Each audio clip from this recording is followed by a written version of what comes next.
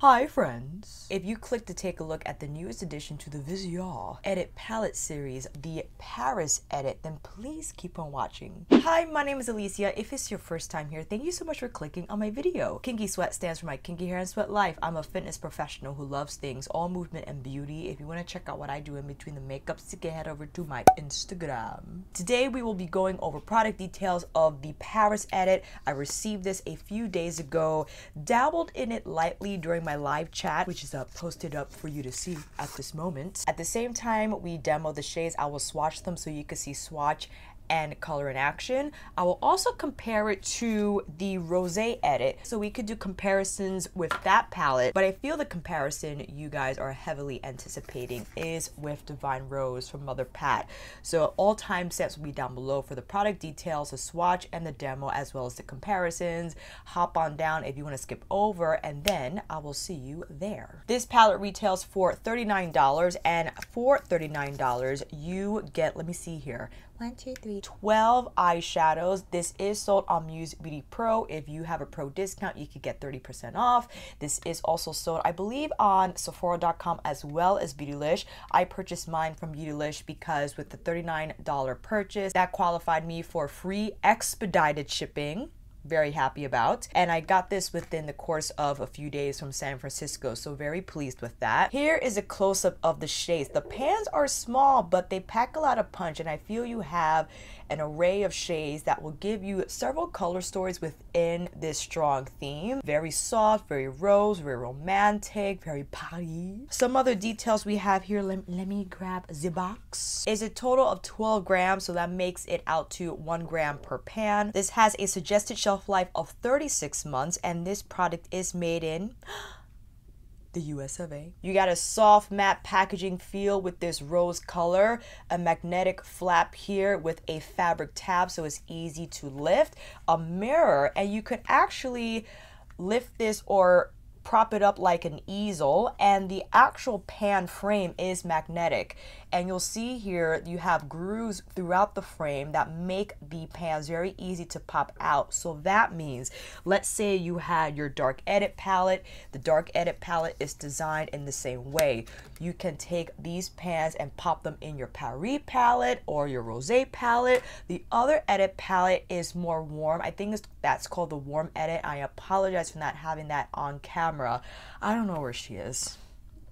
I lost her. So that makes 4 edits in all. My favorite edit by far is the dark edit palette because this is my jam. But very happy to finally get into the Paris edit. All products that I have on my face will be listed down below. I was excited to receive my Linda Hellberg Infinity palette today. I have Pinwheel, this blush color on, alongside Virgio. Is that what it says? Virgio? I don't know if that's a misspelling or that's an actual word. My bad. I think that's something having to do with the galaxy. I don't know. I have that on the highlight. On the contour, I have my Pat McGrath Skin Fetish Sublime Perfection Concealer in MD22, as well as M16, her foundation. I'll just put it all down there. And I use Linda's medium powder, the official name, the loose Infinity Filter Loose Setting Powder, all over my face. So check those items out. But until then, why don't you come in a little closer?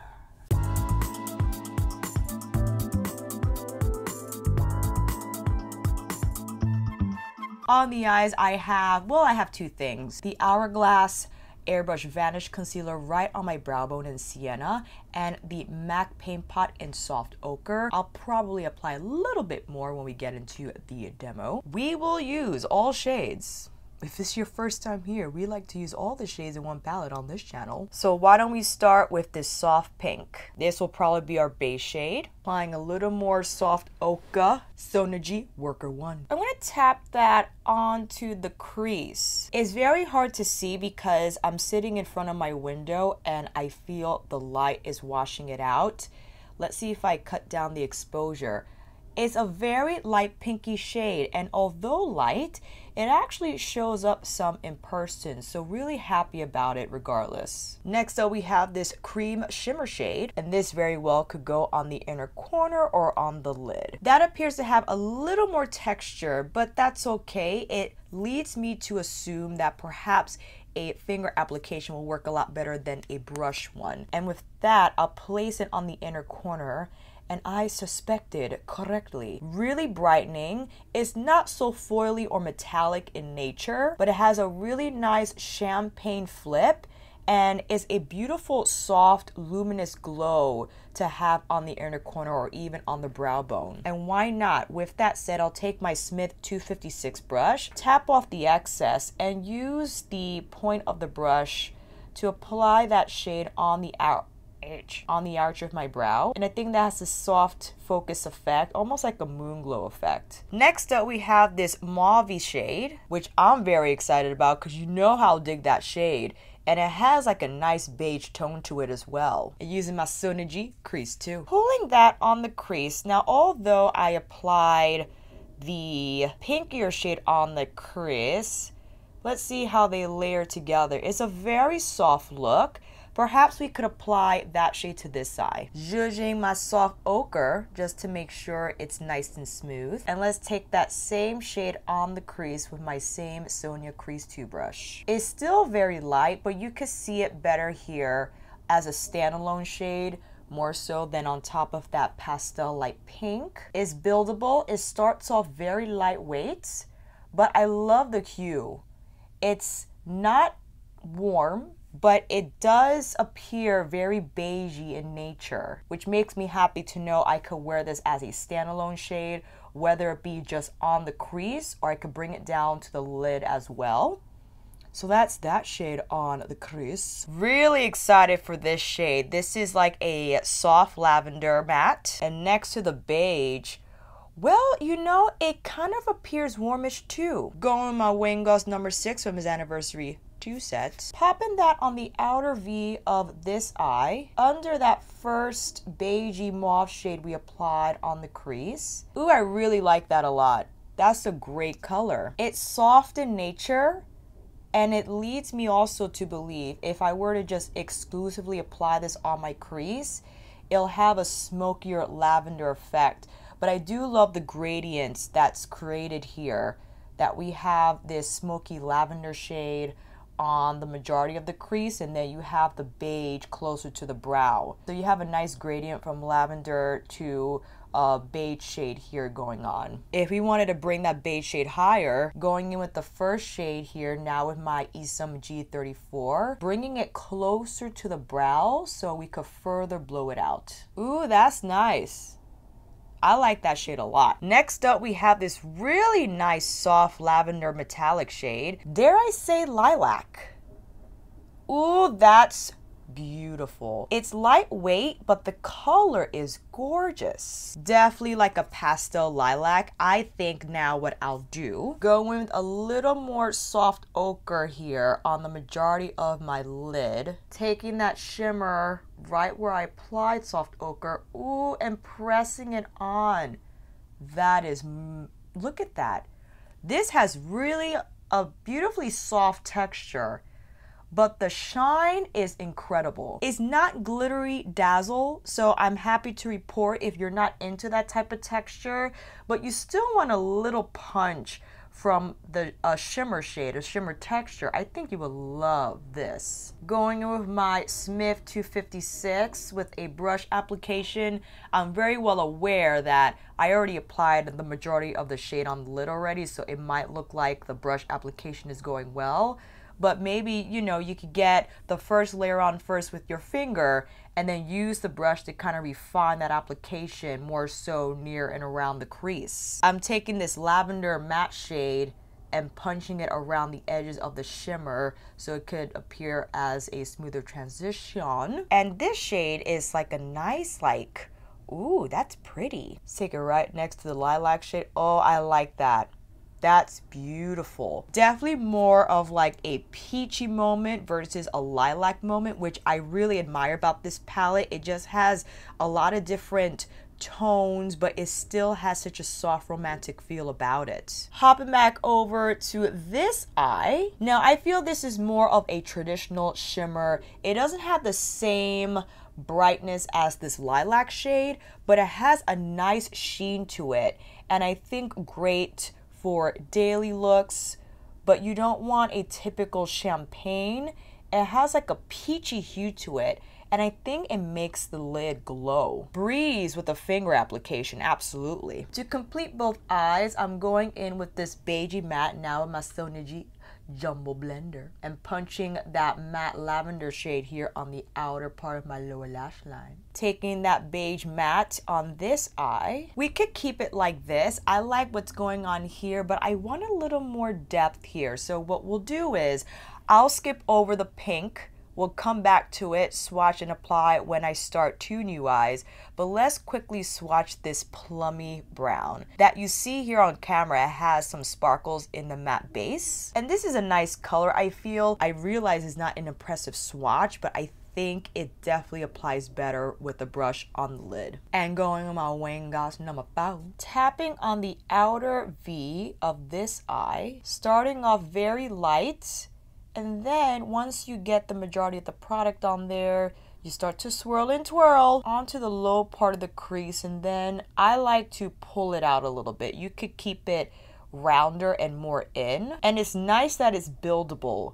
So you don't have to feel intimidated by going in with the first initial blend and feeling like you have so much to blend. Now you can go in very lightly and it builds quite nicely. Taking my G34 Esom brush to just further blur.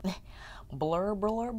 Sonergy Build It To with that plummy brown on the lower outer lash line. Just punching that in so it could look more connected. Going in with a little more of that shimmer we originally applied on the lid to bring that back. Taking this shimmer again, but on the inner part of this eye and pulling it around as well, bringing it down onto the lower lash line. Here on the brow bone as well. Final zhuzh on both eyes. All right, friends, let's pop on some lashes and I'll be right back. And here we have a close-up of both eyes. I have on the lashes Ardell Naked Lashes in style 421. And here is a look of this lid on this eye. And here we have the more lavender hue on this eye. And here's a wide shot of both looks. On the lips, I have the new Gucci lipstick in Penny Beige, lined with the Mel Thompson and Christian Oldek collab lip liner in shade Smooches. There's not much to say, friends. I absolutely love these 2 looks. They are soft, they are rosy in tone. This definitely has a little more smokier impact than the lavender eye, but I love the lavender too, because if you were to see me in person, I feel this would appear a little more purple, light purple in hue. I feel the light is washing it out quite a bit, but this plum shade is extraordinary. I think it's just enough smoke to still appear daily friendly without looking too intimidating. If you still wanted to incorporate this shade in some way, you could then apply this on the lash line, have a smokier lash line instead of applying it on the outer corner as I did. You could apply this shade on this side too. I'm sure on top of the lavender matte, it will look quite beautiful. Maybe it'll bring out a little more of the plum hue that exists in this shade. Yes, I'm excited to take a look at this pink. So why don't we do that? Take this off and I'll be right back. Excited to try this soft pink matte. Definitely want to punch this color on. It has a warmer hue, I feel, than the light pink that we first applied in swatch. Taking my Sonergy Worker 2. I'm punching that on to the crease because I'm sure if I fluffed it in, I would get a softer finish, and perhaps this will be a great shade to use to blend out the plummy brown in here, to even blend out the lavender matte shade. This is my 3rd time punching on the color, but I'm satisfied with that because, you know, this I feel is supposed to be soft in effect,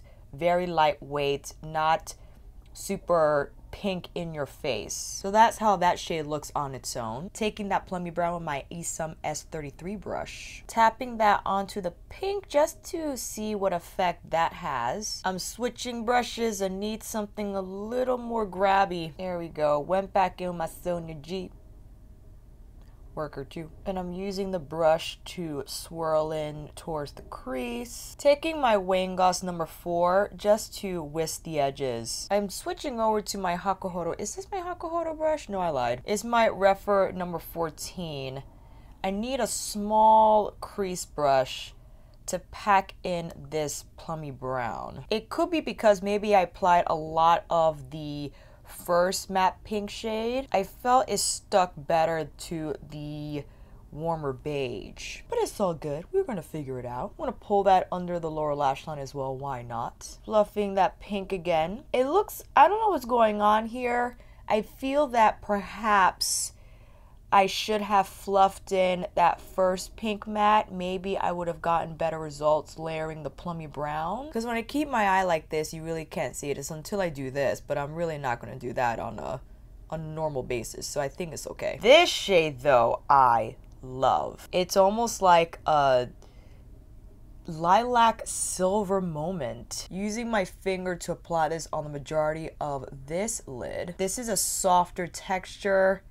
Is a beautiful shimmer shade. I think it has pretty nice coverage and it appears true to color from pan to lid. That is lovely. Next though, we have this nice rosy shimmer. Definitely a little warmer than the previous. That's gorgeous. Definitely applying it to this eye. I feel it matches well with that pink matte we initially applied. Same texture as the one here on the other eye. It's not crazy sparkly, but it has a nice glow and I feel it has a beautiful soft focused luminous effect on the lid. Oh yes. Bringing a little more of that pink matte in towards the inner part of the lid. This shade has beautiful shine. Look at that. I think this will make a great standout lid color. Ooh, that is gorgeous. So these look similar. This might have a little more of a rosier copper base, but this has more of the shine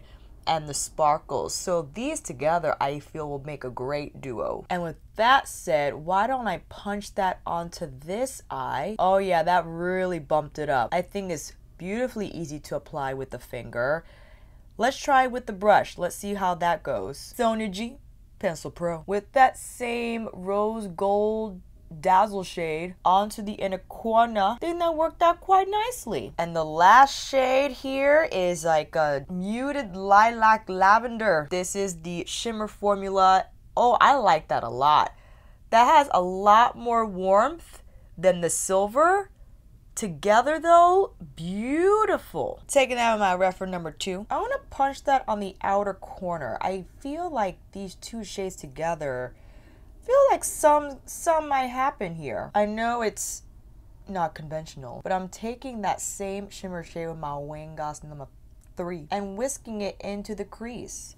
Because I actually like the shade a lot, and although it's not a traditional matte, I think it creates a beautiful smoky effect if applied on the crease. And very easy to blend out. Even though it's a shimmer, I think that's a really nice finish, really nice texture left behind post blend. And applying that silvery lilac shade more on so we could get back what we might have lost during that blend. Taking this softer pink shimmer shade. This is a Wayne number 7 from his anniversary 2. Placing that lightly on the inner corner of this eye. Oh, that's a nice transition. We like that. Taking my little Refer 13 mini blender with this shade we applied on the crease. Beautifully smooth and I think ideal not only for a lid look, but also to blend on the crease and lower lash line. Taking my Wayne number 7 again with the lilac silver shade on the inner lower lash line. Refer number 13 with the pink matte under this lash line. Trying to smoke it out here. Taking the plummy brown again and just connecting to what we have going on at the top. Dabbing the edges as well to make that a more seamless transition. Just making this a little smoother. Alright friends, let's pop on some lashes and I'll be right back. Here's a close-up of the final looks friends. Same Ardell lashes in the shade. Try that again. In the style 421. I apologize, this lash has been a little wonky ever since I first applied it, but you know what, we still love her. It's okay. And here's a look of the lids. I really love what we did here, combining the cooler purple with the warm plum purple and that pinkier hue on the inner corner. And I actually applied the champagne flippy shimmer on both brow bones of the eyes. Here's a wide shot of both eye looks, and on the lips I have the same Gucci and Mel Thompson and Christian Odette lip liner and lipstick combo. I'm really happy with all 4 looks. I'm happy that we're able to use all 12 eyeshadows. The only thing that I encountered was this plummy brown not giving me enough stick as I was expecting from when I used it in the first demo. That could be just maybe from applying too much of the pink matte and I needed to apply more primer on that portion of my lid. It could be a lot of things, but I'm not too worried about it because ultimately I think this is supposed to appear softer in nature anyway, and I think also the tone of the shadow itself lends that look. It lends that feel and mood. It's not sultry smoky, it's more of a softer, daily, rosy type of smoke. Now that we've taken a look at the Paris Edit palette, I wanted to quickly bring out Rosé. Here is Rosé at the top and Paris on the bottom, and there are some similarities for sure. So we could take a look at these 2 browns. We could take a look at the more purple and pink matches in here. So here is the brown from Rosé, and right next to it we'll bring in the brown from Paris. So the one from Rosé has a little more punch. I think this is a better shade in general because looking at this now, the one from Rosé is a true matte, and the one from the Paris palette, I think it has sparkles in it. I'm swatching it again, so maybe that's why the texture is not as consistent. It's still a beautiful shade, but you're definitely going to get more smoke out of the brown found in Rosé. Taking a look at this purple from Rosé and the silvery lilac from Paris. I mean, totally different shades altogether. I feel the one from Rosé is meant to provide that veil of lavender, a veil of purple. It's like a duochrome flip type of a gig that I feel is meant to be layered on another shadow to amplify that purpley type of look. Let's take a look at this pink found in Rosé. And why don't we, you know, I feel the sparkly pink from Paris could be a good comparison. Oh, it seems like the one from Paris has a little more warmth and copper to it. The one from Rosé is a lot peachier in hue, I feel, and the texture itself is vastly different from the one found in Paris. Definitely want to swatch this pink matte, and let's check this pink matte out from Paris next to the one from Rosé. Oh yeah, this is more coral, this is more warmth.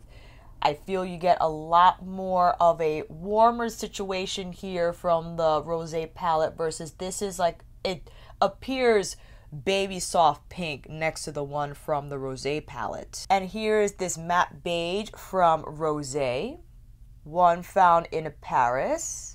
Paris has a little more depth. This is more of a lighter beiger color. Let's do one more. Let's take a look at this shimmer from the Rosé. And then this shimmer from the one in Paris. Oh, Rosé, a little more brown. That looks like a truer type of a bronze. And the one from Paris is more like a copper rose gold moment. I swatched this one here because they kind of look, well, now looking at them on camera, this definitely looks more bronze. And this taupier shade from Rosé. And let's try the beige one again from Paris. Now that definitely has a little more of a deeper neutral brown hue.